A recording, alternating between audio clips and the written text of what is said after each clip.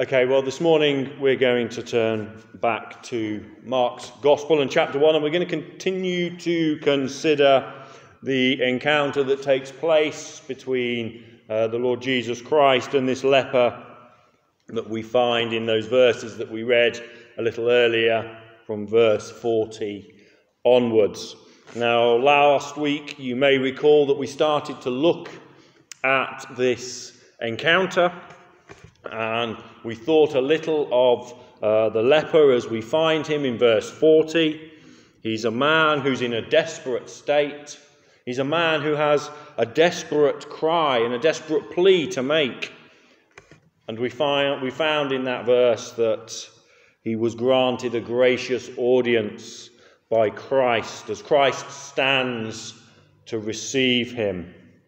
So having presented himself and laid his case before Christ, how does Christ respond to this man? Well, we find the answer to that in verse 41, where we read, "Then Jesus, moved with compassion, stretched out his hand and touched him, and said to him, 'I am willing, be cleansed.'" And Jesus, moved with compassion, stretched out his hand and touched him, and said to him, "I am willing, be cleansed." What we have in this verse, as Christ responds to this leper, is a glorious and a wonderful insight into the very heart of the Lord Jesus Christ. It is a heart that has a love for the needy. Then Jesus, moved with compassion. He saw the state this man was in. He saw the torn clothing, the shaved head, and the disfigured body. He heard his cry for help. And the heart of Christ was moved by what he saw and what he heard. We thought at the Bible study last week of those words in Matthew 9 and verses 35 to 38, where we are told again that Christ was moved with compassion as he looked upon the crowds and he saw that they were wearied and they were scattered, that they were a people who were shepherdless when he came into contact with them. And it's this love of Christ, his movement with compassion, that lies at the root of the gospel. It is truly, as we read in that last hymn, a love unknown, a love that is shown to the loveless, that they might lovely be. It's a love that recognizes the magnitude and the enormity of humanity's fall. It's a love that sees the condition that humanity has fallen into, that hears the cry of despair and is moved by it. It was love that moved the Father to send the Son into the world, into a world that had rejected him. It was love that caused the Son to willingly and obediently come. It was love that made the Son willing to go to the cross and suffer. And it's love that sends the Holy Spirit to dwell in the hearts of sinners. This is the God who declares himself in the Bible, the God that is seen in the person of the Lord Jesus Christ. This is the God that the church is called to proclaim to those who feel as this man felt and who understand their need as this man understood his need. It's love. It's a heart of love that is seen by those who come in despair to the Lord Jesus Christ Now, we're not told here in this passage that there were tears in the eyes of Christ. But if you have ever been moved with compassion, then you will know that tears are how that compassion is expressed. It's an involuntary reaction of the body when we are moved by the suffering of others. I expect there were tears in the eyes of Christ as he looked upon this man. I expect this man would have seen those tears, that welling of the eyes. He would have seen tears before. He would have seen them in the eyes of his family and in the eyes of his friends as this diagnosis of leprosy was confirmed. He would have seen them in the eyes of his family as they came to visit him, appropriately socially distanced as was required, as they saw his condition worsen. And as he looked into the eyes of Christ, as he implores him for cleansing, what an encouragement those tears, that welling of the eyes would have been. Firstly, Jesus allows him to approach. And there is hope in his heart as he does so. Now, as he kneels before Christ and implores him for mercy, he sees not the hard heart of the Pharisee or the scribe that would look on him with disdain and disgust and would judge him, but he sees a face that tells him, here is a man who loves him and feels for him. The Lord Jesus Christ has a way of encouraging his people, even in the most difficult and the most traumatic of circumstances. And it's found as he expresses his love to them. It may be from the words of Scripture. It may be the line or a verse of a hymn. It may be through the conversation and fellowship of another believer. It may be something proclaimed from the pulpit. The circumstances will remain unchanged, but the love of Christ is sensed, and as a result, encouragement is given. This morning, whether we are burdened by our sin and are seeking Christ for mercy, or whether we know the forgiveness of Christ but are struggling in the way that we have been called to go, or whether we are struggling against the attacks of the evil one, whether we're struggling with temptation, we can be assured that as we cry to Christ, he will make his love known to us. And that love will encourage and strengthen. Even as he looked into the face of Christ, this man's leprosy was still there. As he saw the compassion of Christ, he remained a leper, but what an encouragement it was for him.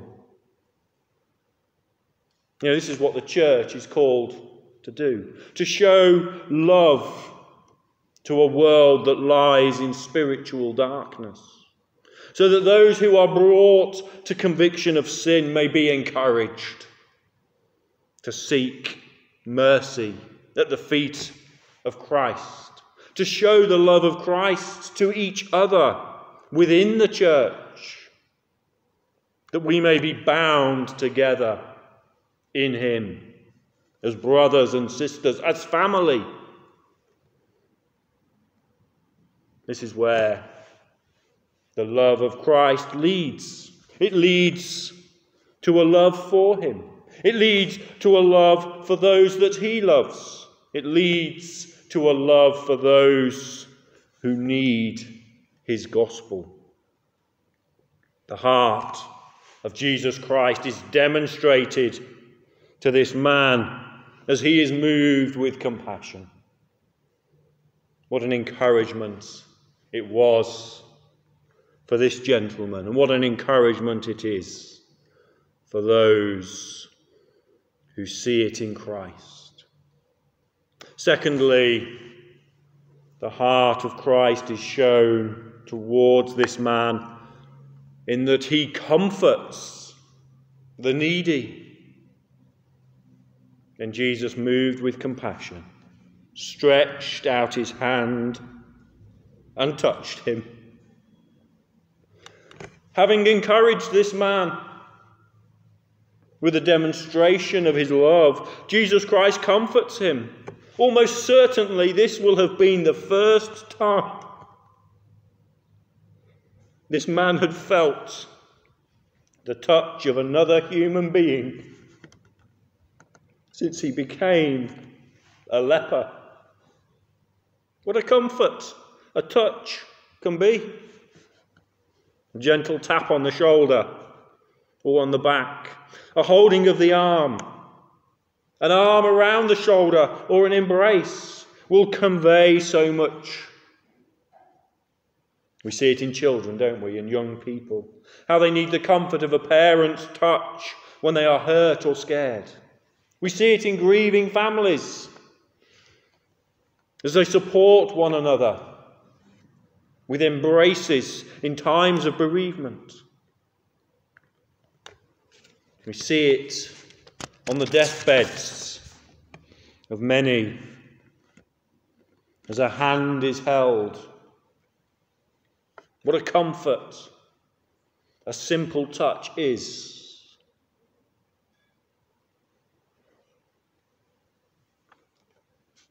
But notice, even more than that, Jesus Christ stretches out his hand and he touches this man while he is still a leper.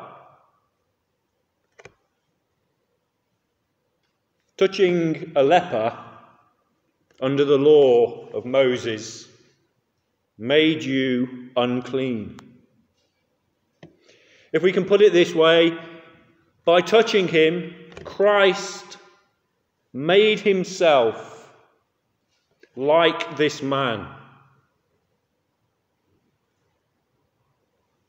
We've noted as we've gone through this chapter how again and again Christ uses visual means to teach of the great work he will do. And as he identifies with this man and his disease, as he touches this unclean man and himself under the law becomes unclean, so he will identify with his people and with their sin, so that Paul could write to the church at Corinth, he made him who knew no sin to be sin for us, that we might become the righteousness of God in him. Now, Jesus Christ remained free from leprosy even after he touched this man, although under the law he was deemed to be unclean. And in the same way, although he is without sin, under the law he is deemed guilty because he takes the sins of his people, even as his own. Although, of course, he remains himself free from sin. And this morning we have in this little encounter a reminder that whatever circumstances we are found in, if we are his, then he will identify with us in them. He is our great high priest that we read together in that first hymn, who in the days of feeble flesh poured out his cries and tears, and in his measure feels afresh what every member bears. What a comfort! What a comfort to know that the Lord of glory, who has all of heaven and all of earth at his command, that the King of Kings, who holds all authority and all power, knows and understands what his people are going through, that he is able to stretch out his hand and touch them in their uncleanness, in their sin, in their folly, in their temptation, not in judgment, not in anger, not in rebuke, but in love, to lift and to hold and to carry. This is how Jesus Christ deals with those who come to him in a desperate state. This will be the testimony of every one of his children. He is the God of all comfort, who comforts us in all our tribulations. And you know, the comfort of Christ is a tangible comfort. It has a clear effect on those to whom it is directed. This man felt it physically. We see other examples of it. We see it in the face of Stephen as he is martyred. We hear it in the hymns of Paul and Silas in the Philippian prison. For some of us, we have sensed it on the deathbeds of his saints. It's a comfort that removes fear and doubt. It's a comfort that brings peace and assurance. Do we know the comfort of Christ? Can we look back on times when in the darkness of distress we have felt his presence and it has calmed us? You know, one of the blessings of corporate worship is the promise of Christ's presence. What a comfort to be able to meet together as we do this morning, knowing that as we do, Christ sees our condition. He knows how we have come into this building. He knows the burdens and the stresses and the concerns that we carry. And even this morning, he is able to stretch out his hand and touch us and comfort us.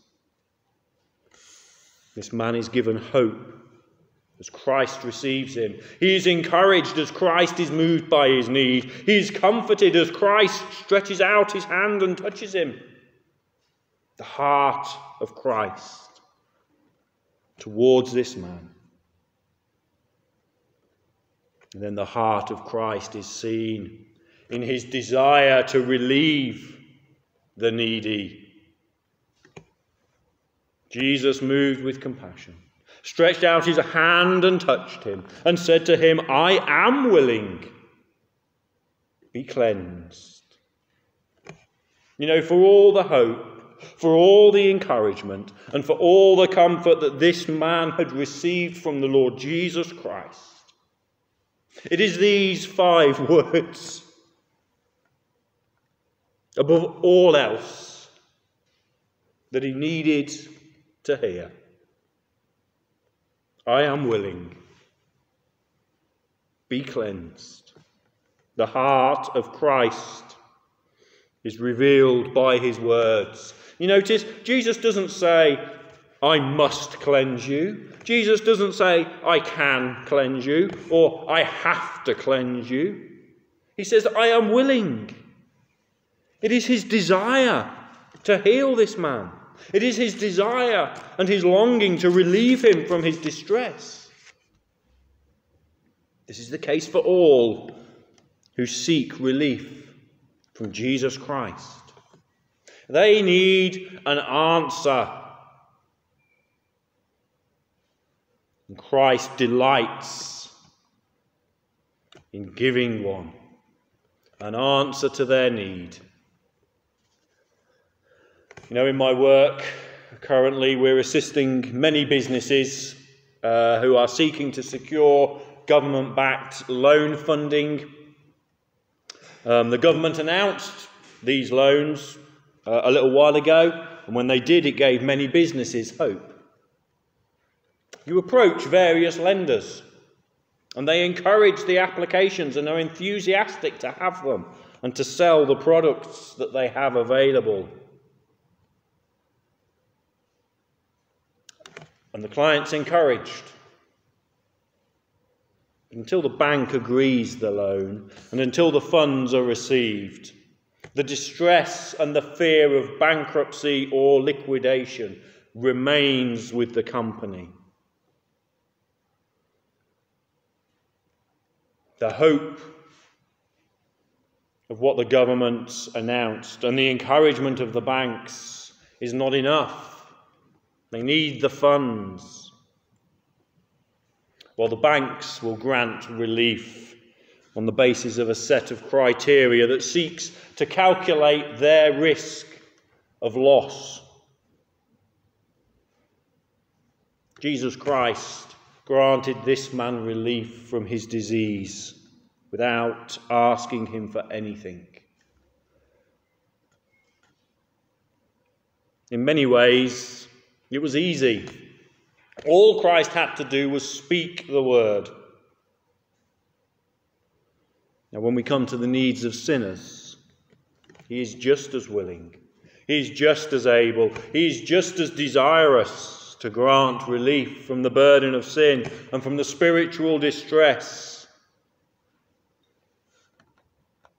But there is so much more that he must do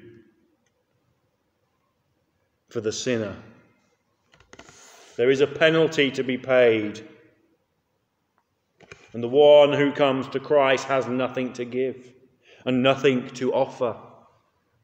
And every time the Lord Jesus Christ hears and answers a sinner's pleading for mercy, every time their cries for forgiveness are heard answered with, "I am willing, be cleansed," the cross of Calvary comes into view. And we're reminded that Jesus Christ was willing to suffer in the place of his people. He was willing to endure humiliation and mocking on behalf of those who cry to him. He was willing to be scourged and beaten. He was willing to be rejected and murdered. On behalf of those who have nowhere else to go and whose burden of guilt is too great to bear. And he went through all these things willingly, that he might redeem a people for himself. The heart of Christ is revealed by his words. It was his desire to heal this man, to relieve him from his distress, just as it is his desire to relieve every one of those for whom he gave his life, and to bring them into his presence. Every time you go to Christ, whether you go as a sinner burdened and distressed by guilt and condemnation, whether you go as a saint burdened by distress in the spiritual struggles that you face in this world, the answer to the cries and the pleas will be the same. I am willing. I am willing to support you. I am willing to strengthen you. I am willing to bless you. I am willing to draw near. I am willing to keep. I am willing to preserve. I am willing to guide. I am willing to comfort. I am willing to do all these things that I may bring you into the joy and the peace of my eternal presence. And this is the key thought this morning. We can come to church, or we can come to the Scriptures, and we can have hope as we see in them the character and the heart of the Lord Jesus Christ. We can be comforted by the promises that he gives. We can be encouraged by the invitations. But if we've never heard him say to us individually and personally that he is willing, be cleansed, then all the hope and all the comfort and all the encouragement will count for nothing. We continue to live in our sins if that is the case. We continue to be found outside of his kingdom if that is the case. We continue to be on that broad road that leads to judgment and destruction. It is the word of Christ spoken into the heart of a sinner that above all else is needed. And if this morning you are a sinner and you have not heard the voice of Christ speaking forgiveness to you, then follow the example of this leper. Kneel before him, implore and plead with him that he might answer your greatest need. And for those of us who can look back and say, yes, Christ has answered my pleas, and Christ has answered my cries with words of peace and words of mercy and words of forgiveness, then what a picture we have here in this little episode of the depth of his love for us, of his willingness to act for our good. We need never to fear that his welcome will change. He has already done all that is required to secure your long-term welfare and your eternal security. Held in his hands, you cannot be removed from his heart, from his love, from his presence, or from his will. And the day will come when he will relieve you of every sin and of every struggle and of every distress and of every pain. A day will come when the desires of your heart will be only for him. When sin will be no longer known. When you are beyond the reach of Satan and temptation. And in the glory of his presence, you will praise and worship in joy and delight. And this will come upon you because of his great love that moved him to compassion, that caused him to stretch out and reach out to you, and that made him willing to cleanse you. Then Jesus, moved with compassion, stretched out his hand and touched him and said to him, I am willing, be cleansed. This man is given hope as Christ receives him. He is encouraged as Christ is moved by his need. He is comforted as Christ stretches out his hand and touches him. And he is relieved as Christ answers his cry. May the heart of Christ be known by us each. Amen.